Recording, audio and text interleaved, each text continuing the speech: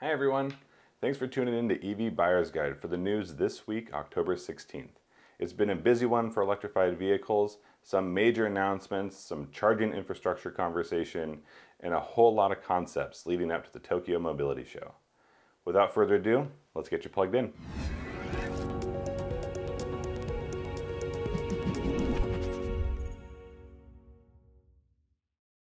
When it comes to making headlines, it's hard to beat Tesla, and this week they announced that the Cybertruck unveiling event will officially happen November 30th, 2023.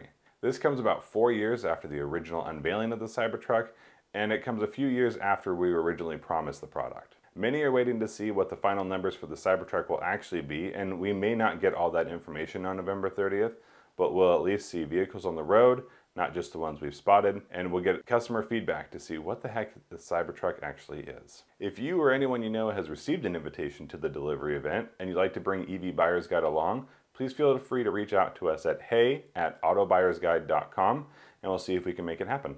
Tesla's sleuths seem to have found evidence that the Model 3 may have a Plaid model coming soon. This would be contrary to Elon's prior remarks that the Plaid moniker is only going to be used for the highest performance models, the Model S and the Model X currently, but it seems like in the owner's manual there's reference to a Plaid, Ludicrous, and a couple other variations to the Model 3 on the Highland model, which we have yet to see in the United States. Tesla has recently recalled about 54,000 Model X built between 2021 and 2023. The specific issue is related to the vehicle being able to sense whether there is low brake fluid or not, but this is an issue that wasn't found by consumers, instead members of the Tesla team. What makes some of these Tesla recalls unique, and I may say recalls, is that a lot of the issues are able to be fixed with an over-the-air software update. So when a regular consumer hears recall, they assume that means that vehicles are being brought in, they're being adjusted there at the service center, and then they have to go back out. But in the world of electrified vehicles and over-the-air software updates, many of these issues can be fixed before the consumer even realizes there's a problem, which is the case here, as that over-the-air update has already been released and made available to Tesla owners that will fix the problem before a recall is even issued. Not everyone was so lucky in the recall world, and this time it's Ford recalling Mustang Mach-E's again. This issue is with 2021 and 2022 long-range and GT models. The specific issue is sort of a revisiting of a previous issue with a high voltage connector that seems to be able to overheat in DC charging situations as well as wide open throttle applications on a repeated basis. When this high voltage connector overheats, what people have seen is a loss of power in their vehicle, and what has previously been addressed seems to have not actually solved the problem. Many owners say that they have experienced the issue again after the original fix, and so it looks like Ford is going to have to bring these models back in for a more permanent solution. There's a new electric vehicle hitting dealership lots, and this time it's going to be BMW. The BMW i5 is set to arrive very soon and may actually be at your local dealer as we speak.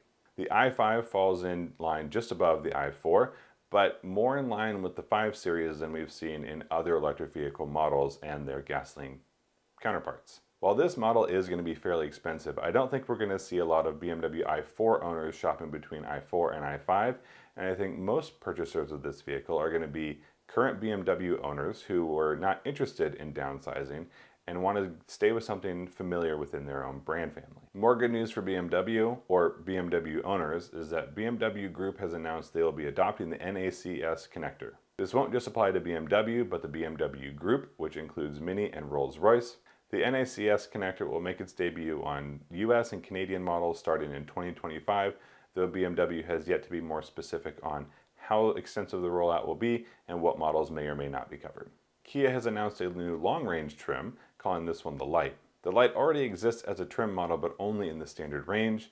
This way you're able to bump up to a larger battery without buying all the extra features. The Light long range will start in just under $46,000 and come in about $2,500 less than the next model, the Wind. As we saw last week, Tesla incentivized their lease offers and made the Model 3 and Model Y more affordable. This week, Hyundai has said the Ioniq 5 and Ioniq 6 are also getting lease offers and should come in just under their competitors. Now, the Ioniq series doesn't currently qualify for the federal tax credit on a purchase, but they do get it with a lease. For those interested in the Ioniq models, it's likely going to be the least expensive way to get into one for the first couple years, and if you do want to buy it afterwards, you would still have benefited from that federal tax credit. If you are thinking about getting a Hyundai Ioniq 5, there's a new model you might want to be aware of. For 2024, you can now purchase the Hyundai Ioniq 5 Disney 100 Platinum Edition. This has been called a first-of-its-kind collaboration between Disney and an automaker.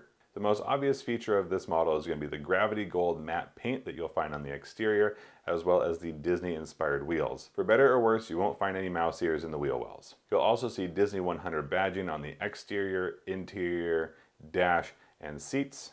And you'll also be greeted with a special Disney-themed intro when you enter the vehicle. Now to some EV news. ChargePoint says they are ready for NACS adoption across North America.